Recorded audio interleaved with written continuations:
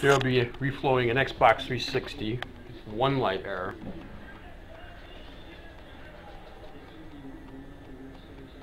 And this error is a little unusual.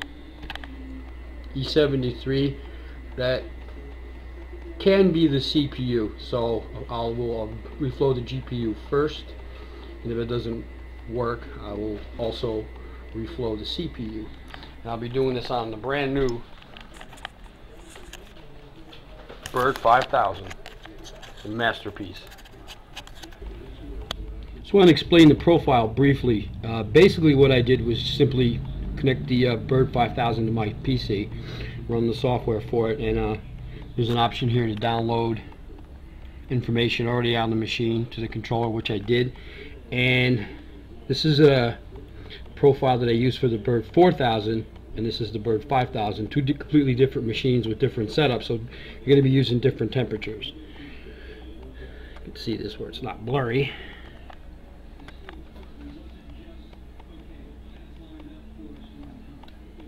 Anyways, the only change I made was to the last slope. Increased the temperature from, I believe it was set for 174 to 230 Celsius, and increased the time to 80 seconds.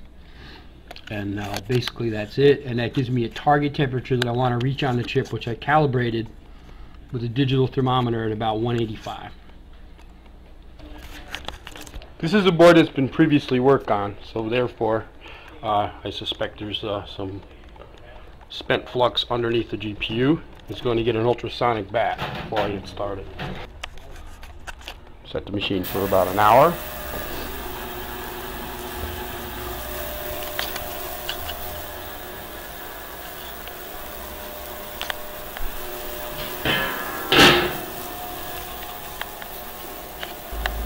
Okay, I just ran this through the ultrasonic cleaner for about an hour, rinsed it off with hot tap water, and sprayed the water off with an air compressor.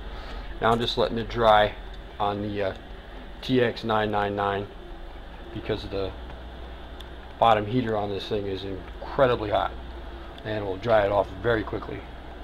And once that's done, we move it over to the Bird 5000 and reflow.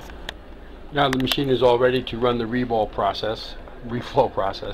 I like to keep the height of the lamp or the heater low, about right to the top of that one little capacitor here. That'll be good. And now all we do simply is go to the computer and run. Everything will be done automatically. The machine will hit 4 slopes, and when the process is complete, should have a perfect reflow of the GPU. Okay, the process is finished. Hook it up and test it out, see what happens. Drop some heat sinks on there.